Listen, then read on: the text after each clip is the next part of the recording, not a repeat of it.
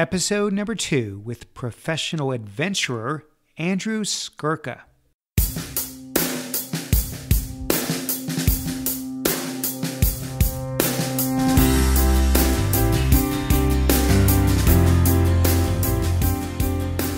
Welcome to The Art of Excellence, a show about people doing extraordinary things in their lives. I'm your host, Glenn Zweig. Thanks for joining me.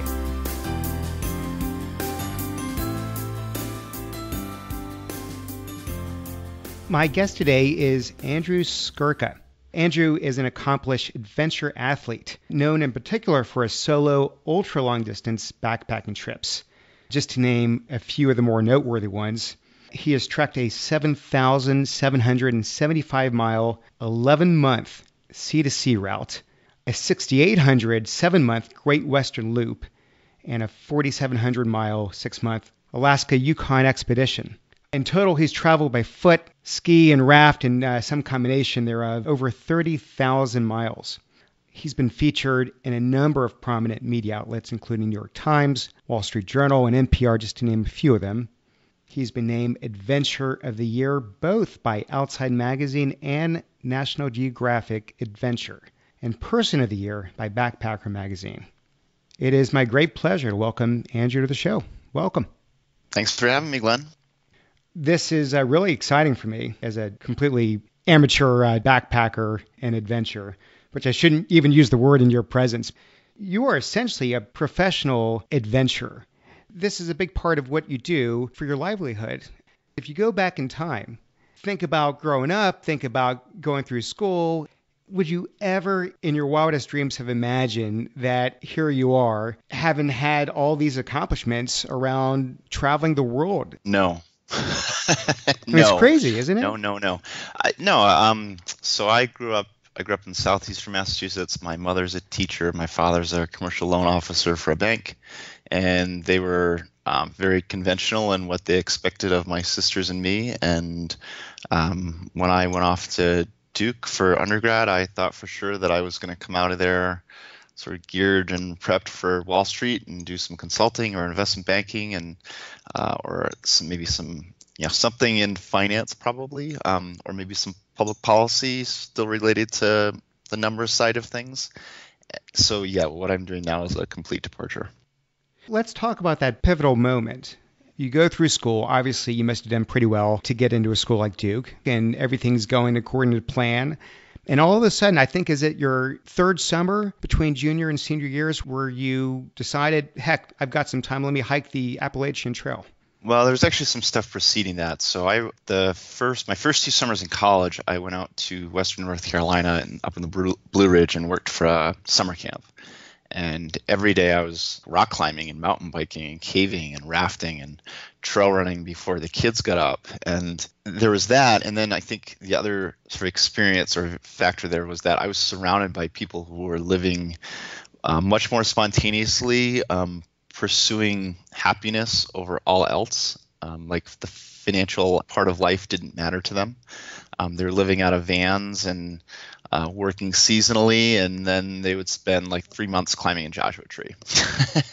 And so it was sort of this exposure to this alternative lifestyle that also was a big deal. So that was my first 2 summers in college. And I started, when I would go back to Duke each fall, I would kind of have to reconcile this experience that I just had with the culture at Duke, which is we're going to be the leaders of tomorrow kind of thing. I at some point made the decision that I was going to make my own decisions. I was an adult, and yes, I was having pressure from peers and parents and relatives to continue to pursue this very conventional path, but I wanted to do something else, and I saw that I was at this unique stage in life where I could make decisions as an adult, but I didn't have any of the trappings of an adult, like a mortgage or a spouse or kids or a career, or even for that matter, just overhead expenses that you seem to acquire as you get older. So I hiked the Appalachian Trail, and that was kind of once I did that, there was no coming back. I was like firmly on the dark side. You were hooked. Yeah, pretty much. And I thought maybe at the time that I would hike the Appalachian Trail and that would be the end of it, that I would like get it out of my system. But all that it really did was make me want to do more. And so when you said, okay, this is an experience unlike any other.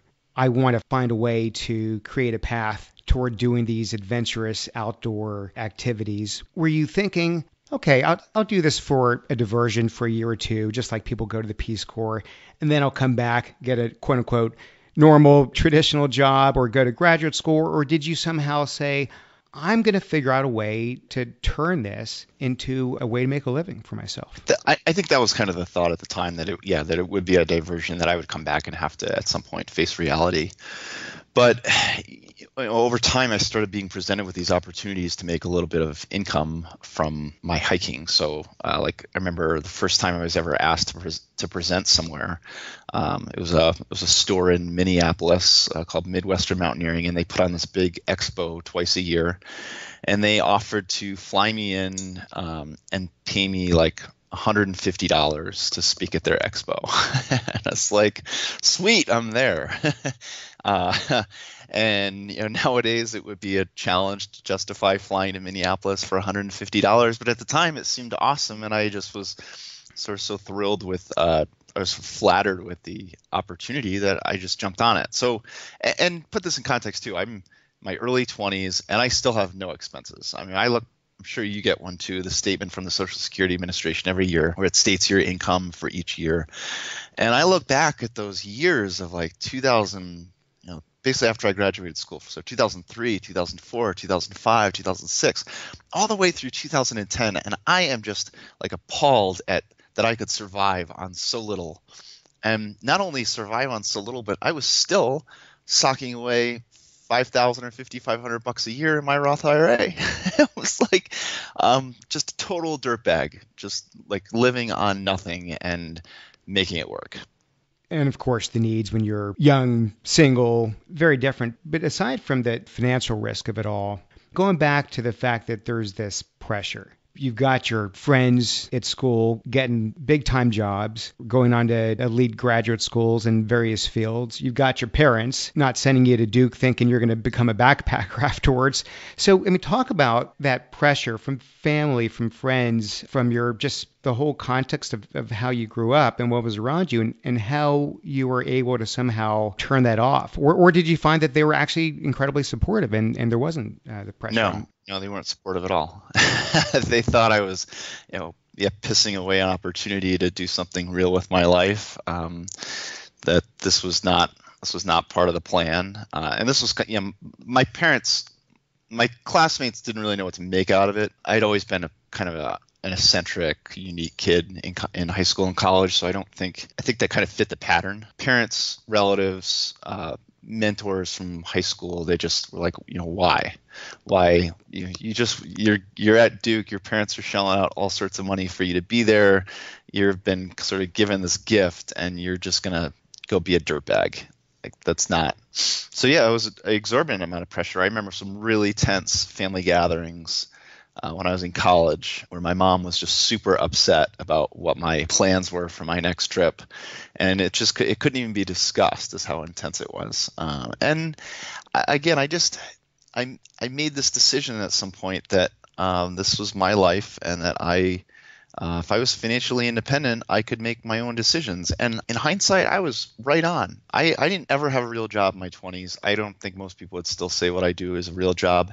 And I don't feel like I was set back at all by the fact that I spent my 20s experiencing life. Because I know a lot of, I get contacted often by people who, it's something to the effect of, boy, I wish I had done what you did when I was young. And here they are, they're now in their 50s, and they finally they kind of did the reverse of what I did. They started life early. So they got the job out of college, they had the kids, they got married, bought the household, the whole thing. And now they're in their 50s, early retirement, and now they're going to go hike the Pacific Crest Trail, which that's a fine way of doing it too, but that's a long wait. It's a long wait, and who knows what happens over that time. Now, you graduated to some degree in the wake of 9/11. So I don't know how robust the economy was. Oh, it wasn't good. That was definitely a driving factor in some of it too. Just that when I came into Duke, so this would have been 99. This was like peak.com, and The seniors that I knew, they would have like a half a dozen job offers, and the juniors who were going to be seniors the next year, all of them had internships paying like $25 an hour, and then boom. And there was nothing. I mean, like when we graduated, the scene was just totally different. It was very slim pickings. So that was definitely a driver too. It's like, well, like I could, and this is not uncommon where kids, or younger people, they look at when the economy goes down the tank, they look at those couple of years when it's in the tank to go back to law school or to go get their MBA or to go hike the Appalachian Trail. I mean, when I did the Appalachian Trail in 2002, there were like distinct sort of demographics of people. Like everyone not everyone, but a lot of people fit into some kind of life story.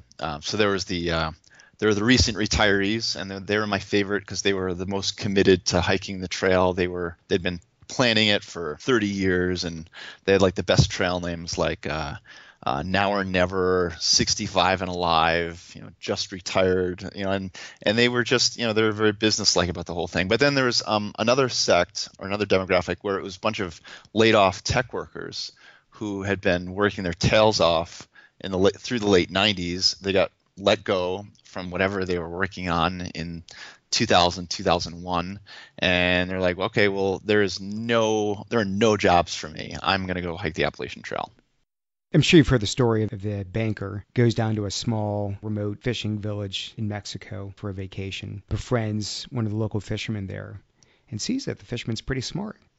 Says, you're really smart. You could go to the States, go to Wall Street, and become a banker. The fisherman says, well, why would I want to become a banker? He says, well, then you can make a lot of money. He says, well, what would I ever do with the money? Well, then you could save up enough that you can retire, move to a small remote fishing village in Mexico and fish. Yeah. Yeah. You're the fisherman, and no one gets it until they're ready to lead that life. I know it's hard to answer hindsight, hypothetical questions, but let's just say that, retrenchment in the job market hadn't happened. You're graduating into the late 90s in a very robust economy, tons of jobs, whether it's Wall Street jobs, consulting jobs, tech jobs. Do you think that you might have gone that path and all of a sudden today you'd be some fat, wealthy investment banker with a bunch of money but no time to spend it all? No, I probably just would have gotten laid off 2 years later. No, if the opportunities had been there, probably, yeah, I could see decisions being different. I saw one of your interviews. You mentioned that, going back to the Appalachian Trail, you were having so much fun there, you couldn't imagine doing anything else. When you use the word, and I've heard you use the word fun, or you're really feeling alive out there. I mean, you're using the term fun in a very particular way, because clearly it's not fun like bowling fun. So what do you mean by that term? Because obviously it's something that affects you at a very visceral level. Yeah, so I think the best way to just talk about fun, or sort of the experience that I seek out there. There are like 3 different types of fun, right? So there's type 1 fun, which is bowling. It's fun to do and it's fun to talk about later. And then there's type 2 fun, which is not really that fun to do at the time, but more fun to talk about later. And then type 3 fun is not fun to do and not fun to talk about later. And the types of trips I like to do, and for that matter, not even just the types of trips. I mean, when I sort of plot out my activities, I'm firmly in that type 2 fun camp. I like a little bit of pain and suffering, and I enjoy the physical and mental challenge of doing things. So the way I explain my backpacking trips to a lot of people is that it's an endurance athlete's approach to backpacking, and they're like, oh, okay, got that. I mean, there's sort of that desire for that pushing of limits, digging deep, basically seeing what you're made of. Are you familiar with a term called flow? No.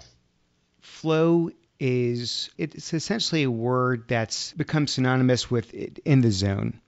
It's being so immersed in an activity that time stands still. You lose track of yourself, you lose track of everything else in the world because you're so absorbed in the activity at hand. And it sounds like that state is what you're describing. Yeah, definitely in its ultimate form, that would be it. Yeah, I think that's a pretty difficult standard to hold for multiple months. But yes, when everything is sort of clicking really well, that's it. Gosh, there's been so many adventures and so many trips But of all of these you've done, is there one that you say was the most demanding to get done? Yeah, in terms of difficulty, without a doubt, the most difficult trip I've done to date was the Alaska trip. So it was 4,700 miles, skied about, I'm trying to remember the exact ratios. Basically ended up being like skiing about a quarter, hiking about half, and pack rafting about a quarter. So it took me 6 months. It was this big loop around Alaska and the Yukon. Unlike the other trips where there had been some infrastructure, like some trail infrastructure for me to follow, and probably too the existence of like guidebooks and topographic maps that I could just pull off the shelf and use. Whereas this trip, it was much more organic, where I was linking together routes that other people had done. So like this, a guy went across the Alaska range and it took him 2 weeks, and here's the route that he used. And I would link that together with maybe something of my own to get me across the next mountain range. And then I would link another trip that someone had done to get me a little further along. It was basically just this huge puzzle. And the entire time what you're trying to do, or in planning the trip, was trying to optimize the quality of travel, following basically avoiding really thick bushwhacks, trying to utilize rivers that were moving in my desired direction of travel, following ridge lines where the walking would be really good. So trying to do that. And then obviously the logistics get really difficult too, because Alaska is a pretty remote state. So the first quarter of that trip, I was able to resupply like about twice a week, which is really manageable. The middle, or the next quarter, or actually it was like a third. So like the first third, twice a week, middle third, about once a week. Then the final third was like every other week, which amounts to a lot of weight in chocolate. I've always stayed on trails. I wouldn't even know where to begin. When you're doing a route like this, and as you said, even the longest ones you've done, thousands and thousands of miles, were all various trails, linked together. And here you are for the first time, going away from that, no trails, and trying to figure out how to traverse through mountain passes and rivers and what have you, in a very, very harsh climate, mind you. Where do you even start with something like that? In other words, like, do you find others that have done that to get advice? Do you just sort of figure it out one step at a time? I mean, where do you even start?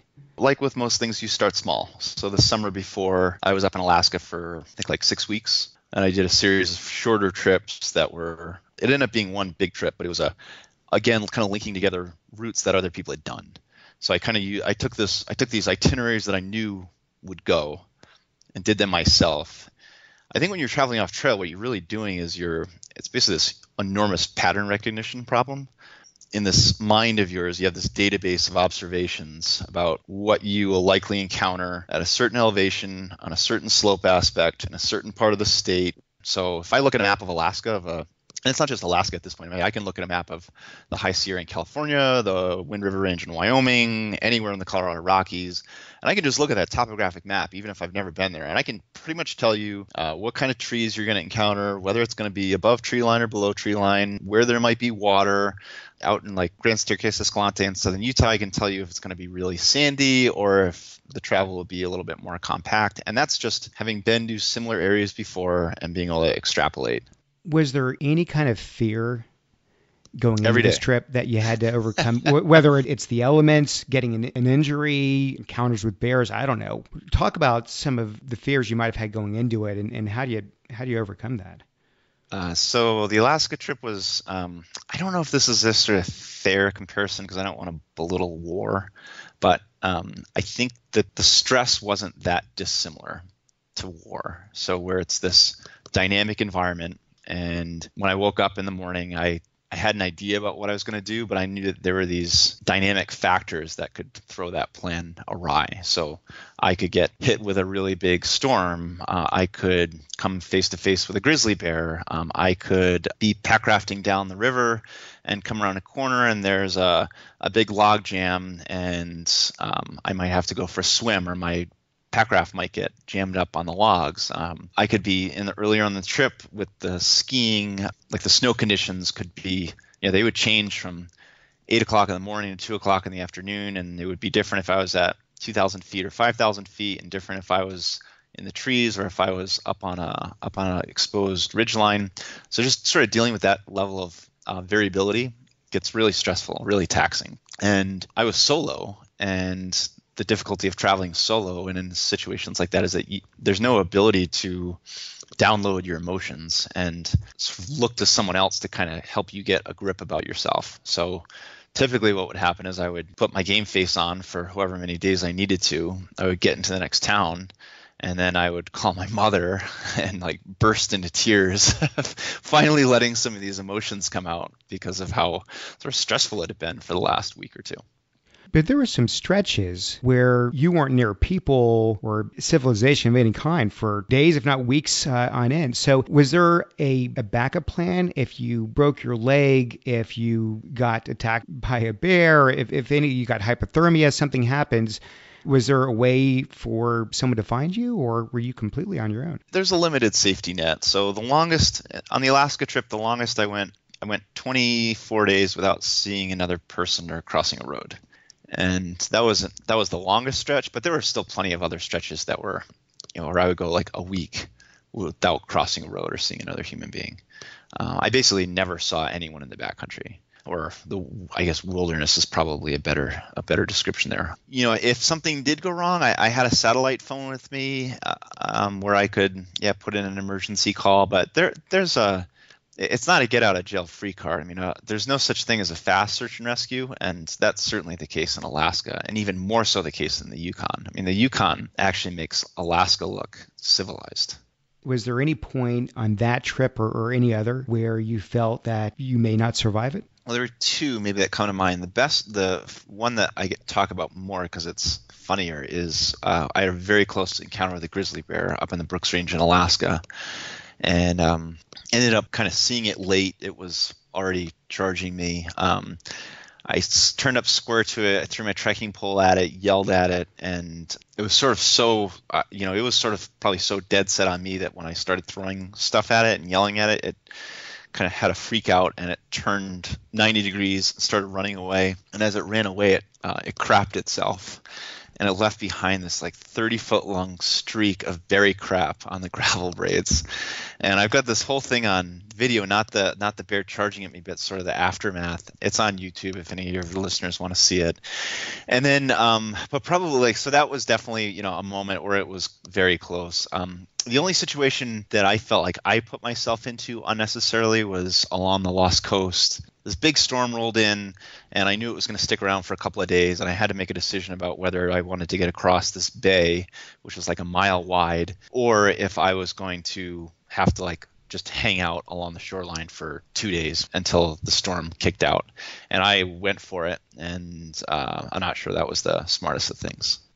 When you're exposed like this and you've got the close encounter with the bear, you've got something physically you've got to do, you've got the elements. I think you were in negative 30-degree temperatures, in Alaska, which could kill you by itself. When those moments are happening where you feel that really heightened risk, do you say to yourself, think to yourself, well, if it ends this way, I couldn't imagine doing anything else and it would all have been worth it? Or do you say, what the heck am I doing out here? Coming face to face with a grizzly bear. I don't want to say I was okay with death, but I took those moments as inherent risk of what I was doing, and ultimately decided that that larger experience was worth it. Maybe the way to relate it is that every day millions of people get in their car and drive to work or to the grocery store or to the library, and when they get in their car, they're accepting this inherent risk that something could go wrong, that they could get hit by someone, that a pedestrian could walk out in front of them when they're going 60 miles an hour and they're not able to stop in time. But there's this inherent risk that something could go wrong. And I similarly accepted that inherent risk of what I was doing. And if you're not okay with it, you go home. So part of what you talked about when you went from doing the marked trails to putting together this Alaskan expedition, as crazy as it sounds when you're trekking for thousands of miles on these trails, but you had sort of gotten comfortable and that you felt that you needed to get out of your comfort zone. Yeah. So is that sort of a theme of your life, that whenever things get too comfortable, you feel like I need to up the game somehow and do something to push the boundaries, push myself? Talk about that. Yes. So I get bored with things that I've already done. What happened with the marked trails, I did the Appalachian Trail, and that was really challenging. Up to that point, it had been the hardest thing I'd ever done in my life. And then I went and did that sea-to-sea trip. So that was 7,800 miles, so several times longer. I spent winter out in the trail. I snowshoed for 1,400 miles. That was the hardest thing I'd ever done in my life. Then a year and a half after the finish of that, I did this big trip around the American West, and that was 7 months, and I averaged 33 miles a day for 208 days. And that was the hardest thing I'd ever done in my life. But at no point, like after that Great Western Loop, did I ever go like, oh, I'm going to go back and hike the Appalachian Trail. Like that was just, there was never any thought to that. It'd be like 12th graders saying like, oh yeah, I'm going to go back and just repeat 8th grade. And nothing against the Appalachian Trail. It served a purpose at the time. It was a really valuable experience for me, but I'm not interested in that experience anymore. And nowadays my life has changed since my last big trip in Alaska. But I have continued and sort of even since that Alaska trip, I've continued to push the boundaries a little bit. So the kind of my current interests are doing, I guess, like you could describe the categories backpacking high routes. They're largely off-trail, point-to-point trips that just encompass a single topographic feature, and the entire time from start to finish, it's just awesome. So there's no, like the problem with doing something like the Appalachian Trail or the Pacific Crest Trail is that you hike for a week through like okay terrain, and then you get to something really good, and you're there for like a week. And you hike through it, and then at the other end of that's something that's really good. You hit another stretch that's like it's okay, and then finally you hit something really good again. If now when I look at that experience, so I'm married, I own a home, I'm a small business owner. I can't afford to spend 3 months out in the trail, and maybe 2/3 of that time I'm hiking through pretty marginal stuff. So with these high routes, the idea is that I've got a week. I drive up to Wyoming, or I fly out to California, or I drive locally here in Colorado, and I do this trip that follows, say, a mountain crest or follows a watershed divide for the whole week, and it's awesome the whole time, and it's really physically challenging, and it's like as big a wilderness as we can find here in the lower 48. And then at the end of that week, I go home. So that's kind of my interest now. And the other thing that I have going on is I've really gotten into ultra running. And so I'm running like 50-mile races, 100-mile races. And that, again, is this opportunity to sort of push and explore. Whether it's these shorter, more challenging routes you're talking about, or the longer ones in past years, we've sort of talked about all of the prep work and logistical pieces you have to sew together. I want to underscore the physicality of this. I know you sort of take it for granted because you're an ultra runner and you've been a runner for a long time, but when you're doing these treks, you're covering 25, 30 miles a day, and doing so with weight on your back and doing so off not nice, even soft terrain. So talk about the physical training. Yeah, that part has always come pretty easy to me because I've been running since I've been 14 years old, and I'm not a great person if I don't run. So I get, I just kind of need that daily dose. What's your daily dose? My daily dose is 3 miles. What's your daily dose when you're sort of in training mode? This week I'm running, I'll probably hit about somewhere between 80 and 90 miles. After we get off the phone here, I got a 15-mile workout. Yesterday I was out for 12. I ran 18 miles on Saturday at 6:20 pace. So yeah, that's kind of where I'm at. I run regularly, or every day pretty much, and then it makes the adjustment to backpacking pretty easy. Andrew, you're extremely goal-oriented, clearly. You would have never accomplished any of these things without those lofty goals. But at the same time, I heard you say that it's not so much about the destination as it is the journey. So talk about what you mean by that, and how do you reconcile both the goals and the accomplishments you've had, but also the process, the journey being what means so much to you? Right. So, I firmly believe that it is about the experience in between the start and finish. But I don't wander when I'm out there. I think when most people hear, well, it's not about the destination, it's about the journey, they think of like some, pot smoking hippie, and that's not me at all. And I don't wander. I find that when I set big goals for myself, that it's sort of this motivating excuse for the journey that ends up being so valuable at the end. But it's not that you'd be okay not reaching the destination. It's just that the experience of getting from point A to point B is as rewarding as it is from once you reach the mountaintop, so to speak. There have been plenty of trips where I have not achieved my objective, and I don't let it go easily. So there definitely is value in that. When I think about those trips that I haven't finished, like that I've had to bail out on, I feel robbed of the experience that I didn't have, especially if I felt like it was something, if the failure was something in my own control. And so, for example, I'm thinking of a couple of trips, 2014, 2015, they were kind of in this high route style. And the guys that I went with, and we just didn't plan it all the way through. We didn't give ourselves enough time. We let the pressures of like needing to get back to work, needing to get back to family, we try to impose our schedule on it instead of us just going out there and saying, we're going to work with this thing and be flexible and give ourselves plenty of time. So that way we can sort of finish up business. And as a result of us not giving ourselves enough time on a couple of these routes, we would have to bail out like halfway through, 2/3 of the way through, and it was clear that we were not going to finish. And if we continued on with our trip, that we were going to be out of food, we were going to put ourselves at risk, we were going to miss our flights. I think when I look back at those experiences, I don't get frustrated that, I didn't make it to X point on the map. It's that I only get to experience 2/3 of what I was trying to do. And the reason for my failure was my own fault, which doesn't settle well. I'm sure you've heard the cliche we all have that follow your passions and the rest will follow. The money will come Sure. later.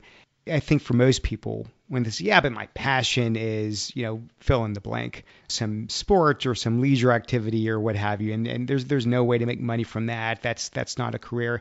Somehow you're living proof that it can work. You found a way to turn this into a career, I assume. How did you do that? Yeah, it's evolved. If you look at your passions and you're like, well, no one makes money off of that, you might not be looking hard enough, because if you're resourceful and entrepreneurial, usually if someone's passionate about something, like there must be a good or service that someone is making to support that, right? I was sort of presented over time with these opportunities to generate some income, and it was in 2006. I remember sitting down and plotting out like a business plan. If I want to make a go at doing this like as a legitimate occupation, what it would look like.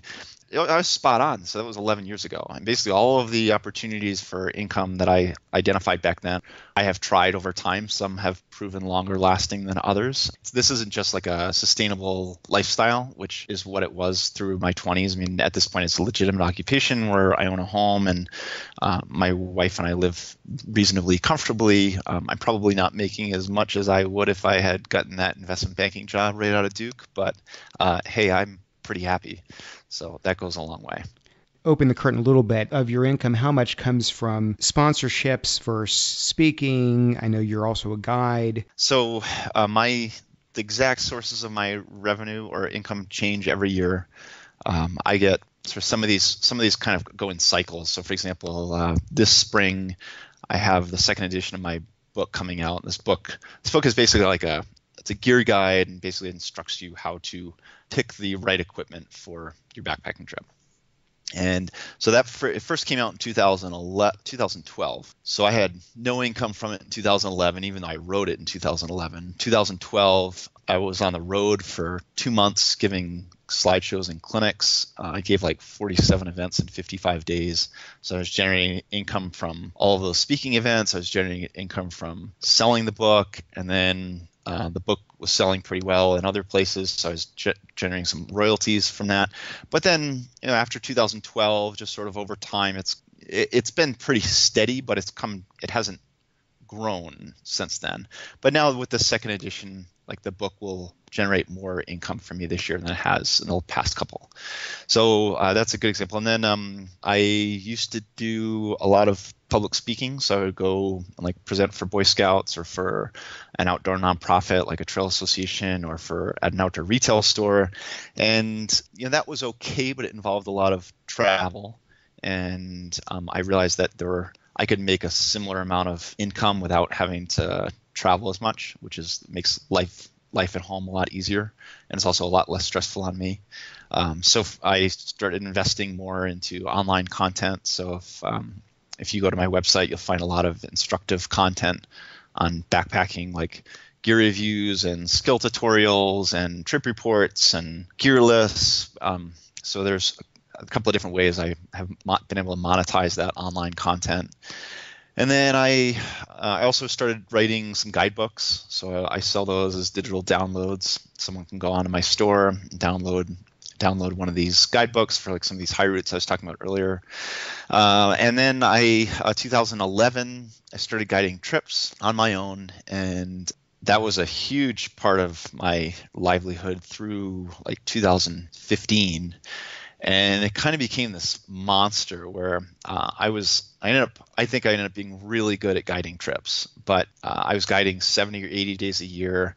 I would offer, 2 years in a row, I offered 17 trips and had like 150 clients, and every single trip was sold out. You were too good at yeah, I was guiding. too good. So, spending 80 days away guiding trips, making very good money, but 80 days away is a lot, especially because like if I'm already away for 80 days, like how many more days can I be like, hey, honey, I would really like to go for a week-long backpacking trip in Montana by myself. Like, can I get another week?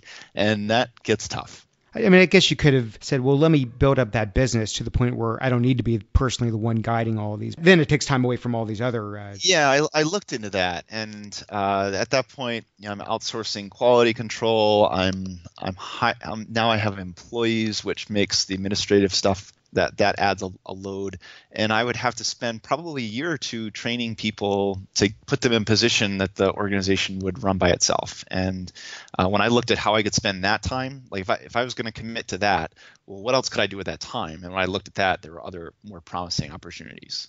It sounds like you built a really successful business out of this. What I'm curious is when you think about all of the structure, the discipline, the goal setting, everything it took with the trips, the adventures, how has that permeated into these other areas of your life, into your business? All of those big trips that I did gave me this almost unrivaled body of experience and credibility. So I was able to sort of leverage that, if you will, into say guiding trips. So when someone would look at say two competing organizations, they'd be like, well, I could go out with Andrew Skurka, like the guy I read about in National Geographic magazine, or I could take a trip with this other organization that hires some college kids to guide their trips for the summer. At least I would think that'd be a pretty clear decision. That really helped. I think that the organizational part of my trips, like sort of, and that was always there. I look back at what I did in high school and like the way that I would structure my training, and in college, like again, sort of this being pretty regimented kid, that was always there. So I don't feel like that was something like that I developed. Who would you say has been the greatest influence in your life? There are a number of people that have, influenced me in one way or the other. Like my high school coach, obviously my parents. I've got a few mentors here in town, but I solicit advice from a lot of people and then usually cherry pick what I like and go with that. Are there famous explorers that motivated you to push the envelope? There are a couple of people at points in my life that definitely inspired me to take it up a notch. So for example, I remember when I was in college, I think I had done the Appalachian Trail already, and my sister mailed me an article about a guy that she read about in Sports Illustrated Outdoors magazine, which doesn't exist anymore. And this guy was planning on doing all of the like big long distance trails in a single calendar year. His name was Brian Robinson, and it was like, wow. I mean, this guy is planning on hiking something like 7,300 miles in 12 months. And he's running around with this tiny little backpack. Like that style just really spoke to me at the time. And then there was like before my Alaska trip, there's another guy. His name is Roman Dial. He's based out of Anchorage. And Roman he's been exploring the wilds of Alaska for decades now. He's kind of legendary up in the state. And he was hugely helpful with planning out that route and, in a few different places helping me out along the way. So for people listening that are envious of your lifestyle, and I imagine there's going to be quite a few, and they say, man, I wish I could find a way to pursue a passion like that. I'm stuck in a dead-end job I don't like. I've got the handcuffs on. I've got the mortgage and all the ins and outs of, living life in the tried and true path. What do you say to them? Well, the grass is always greener on the other side. So I agree that I've got it pretty good. I mean, my wife, she works at CU and she's got a pretty conventional Monday to Friday, 8 to 5 sort of thing. And it's a pretty big contrast of that we have. So I see it. I think anyone who looks at what they're doing and is just unhappy with it, then I think you commit to making a big move. I know lots of individuals, I don't know about lots, definitely enough people to talk about for a while who were in that position and made this big life decision to just mix it up. And sometimes some people have more flexibility than others. Like I got an email this morning from a guy who's on one of my trips, and he told me he just moved from Dallas to Montana, basically so he could fish and backpack more. And he's planning on hiking the Pacific Crest Trail in April. And he was fortunate that I don't think he was married and had any kids, so his options were he had more flexibility than some others. If you have some of those other responsibilities, then I think you need to stick to them and see them through, but do what you can within the limitations you have. You can't half-ass it. You got to be kind of all in on it. It requires some pretty drastic decisions. No half-assing. I guess we'll end on that note. I mean, no truer words. I want to point out that you mentioned the book. I assume that's The Ultimate Hiker's Gear Guide. Someone could find that on Amazon, I would assume. Correct. Yeah, it's available on Amazon. Probably there'll be, unless they've already been purchased, be a couple copies at REI or at your local REI. It should be in all of the stores. And Barnes & Noble and that sort of thing. It's got pretty good distribution. And then AndrewSkurka.com. Is that where they can find all this valuable content? That's where they can go. This has been a fascinating interview. Andrew, really appreciate your time. Thank you, Glenn. It's been good to chat. Okay. Good luck on the next journey, the next adventure. Thank you. All right. Take care. Hey, thanks for listening. I hope you enjoyed that as much as I did. You can subscribe to the show at iTunes, Stitcher, and theartofexcellence.com. I've got one small favor to ask. If you like the show, please take a minute and leave us a review on iTunes. I would really appreciate that. I'll see you next time.